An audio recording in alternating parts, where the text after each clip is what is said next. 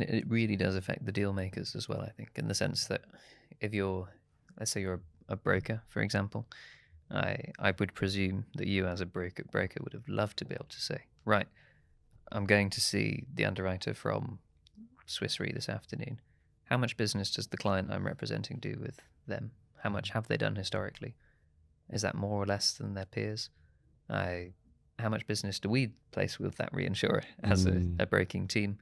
All of that kind of stuff is so useful as an evidence. And then layer upon that, if they're kind of working with their cedent as well, wouldn't it be amazing to know intricate details about their portfolio and have those aggregated to hand? So it's like, oh, actually the book is getting a lot lighter. They've moved limits up and so on here without having to do tons of manual work and go and count all your jars of jam. Yeah. I imagine that would have made you a much more effective broker when you're trying to persuade a reinsurer to accept a particular price or to take a certain share of different layers. Yeah. But at the moment it's more like, oh, come on, this actually, I don't know what accent that was. That this fella's a nice cedent. Yeah.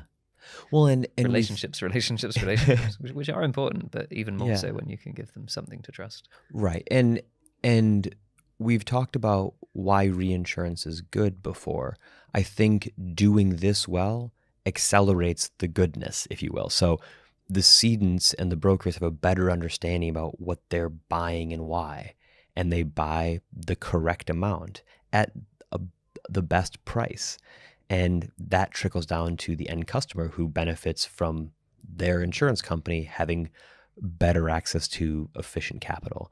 And then it helps the reinsurers assess deals more accurately. And as Harold was saying previously on a different podcast about understanding the risks that they want to take on and helping them align their portfolio. So you begin to build this mechanism whereby you're beginning to cover insurance gaps and provide more access to capital. And all of these things improving because you're making the underlying data and the underlying access to deals and things more efficient.